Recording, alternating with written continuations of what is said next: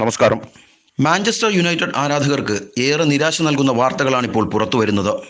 ഇനി വരുന്ന ട്രാൻസ്ഫർ വിൻഡോയിൽ മാഞ്ചസ്റ്റർ യുണൈറ്റഡ് വൻ ട്രാൻസ്ഫറുകൾ ഒന്നും നടത്തില്ലെന്ന് Manchester United CEO Ed Woodward അറിയിച്ചു.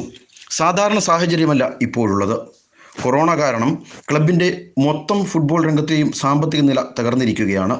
അതുകൊണ്ട് തന്നെ ഈ സീസണിൽ യാഥാർത്ഥ്യം എല്ലാവരും ഉൾക്കൊള്ളണമെന്നും അദ്ദേഹം കൂട്ടിച്ചേർത്തു.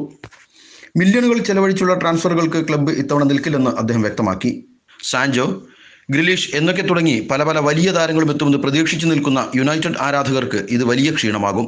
ഫുട്ബോൾ ആരാധകരൊക്കെ സ്റ്റേഡിയത്തിലേക്ക് തിരികെ എത്തുന്നതുവരെ ഫുട്ബോൾ ലോകത്തെ സാമ്പത്തിക പ്രതിസന്ധി തീരില്ലെന്നും വുഡ്വാർഡ് പറയുന്നു.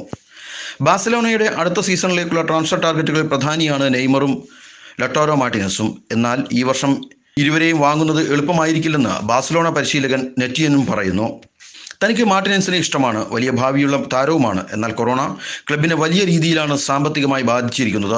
അതുകൊണ്ട് തന്നെ മാർട്ടിനസിനെ പോലെയുള്ള ട്രാൻസ്ഫറുകൾ നടക്കാൻ സാധ്യതയില്ലെന്നും അദ്ദേഹം വ്യക്തമാക്കി. മാർട്ടിനസ് മാത്രമല്ല, നെയ്മറിന്റെ തിരിച്ചു വരവിലും ഇതേ സാമ്പത്തിക പ്രശ്നം ബാഴ്സലോണ നേരിടുന്നുണ്ട്. നെയ്മറിനായി PSG ആവശ്യപ്പെടുന്നത് 180 മില്യണും മാർട്ടിനസിനായി ഇന്റർ ആവശ്യപ്പെടുന്നത് 110 മില്യണുമാണ്. Sports desk, channel Kerala.